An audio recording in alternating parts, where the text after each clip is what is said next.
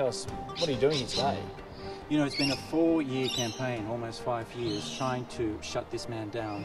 He is, in my opinion, and I allege, scamming people thousands of dollars, tens of thousands of dollars. He's breaching prohibition orders. He's acting illegally. He's advertising ads that the department says are unlawful, illegal, and unverified.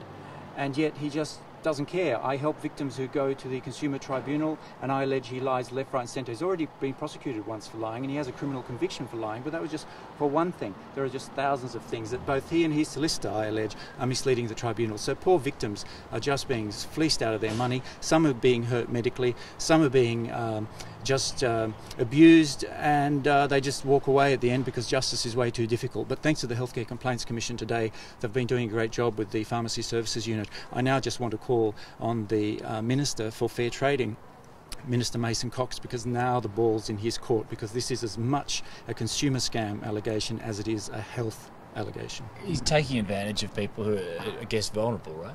Unfortunately, you know, we all lose our hair. I'm starting to lose my hair a little bit too, and we don't really know medical terms. And so he says, I invented my own special Indian curries, I have my own herbs and so on. And he has accomplices who are pharmacists who should know better. One pharmacist has already been struck off. He's lost his career thanks to Sam and the shenanigans. And now there are 2 more pharmacists who are also being investigated, and they could, after 28 years in business, might have to shut down very soon.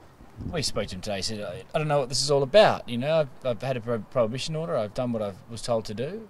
So what's the problem? Oh no, he hasn't done what he's been told to do. The prohibition order strictly says you are not allowed to touch any medication whatsoever. But he says, oh yeah, but you can buy this at the pharmacist. Like, why can't I sell it? Hang on, you can buy cigarettes at a store and you can't sell it. You can buy alcohol at a store and you can't sell it. And not only should he not sell it, he's been found by the Commissioner of the Healthcare Complaints Commission to have endangered the health and safety of people. So he's actually a little bit risky in his actions. What's the ultimate here? You want to see him put out of business, don't you? You don't want him to continue to trade like this.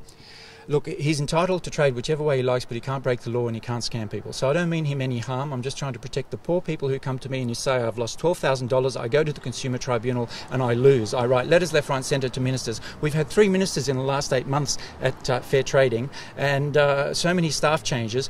It's about time. There's an election coming up. I'd like to see what Minister Mason-Cox can do about this, but I think we've got to champion the Healthcare Complaints Commission today for doing such a great raid, really. I mean, you gave him several $1,000s, but you're obviously spending a lot of time and money still to really to prove your point, really, aren't you? Well, initially I lost $3,700, but that's nothing. You know, the thing is, he says I gave him his money back. What he doesn't tell people is it took me 382 days of combating his lies to get my money back, and costing me tens of thousands, if not hundreds of thousands of dollars to get this far. It's not about me and my money. It's about the many people he is ripping off. And look, we all lose hair. For some people, you know, some of his clients actually do grow their hair back, but that's simply because he's giving them products that anyone can buy at $15 from pharmacy or on the net, but he's charging $4,900 and sometimes $500 a bottle that you can buy at $15. Come on, how can I walk away from this? People say to me, why don't you just leave it be? How on earth can you see that kind of scamming going on? People are having to borrow on their credit card to actually pay this guy, and he's even doing it illegally and sourcing illegally, and now his pharmacists are probably going to lose their business as well if found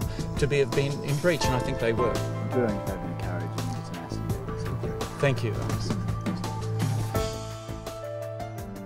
There is one guarantee you can be sure of here, and that is that the campaign to expose Sam Cohen will continue until his business is closed for good.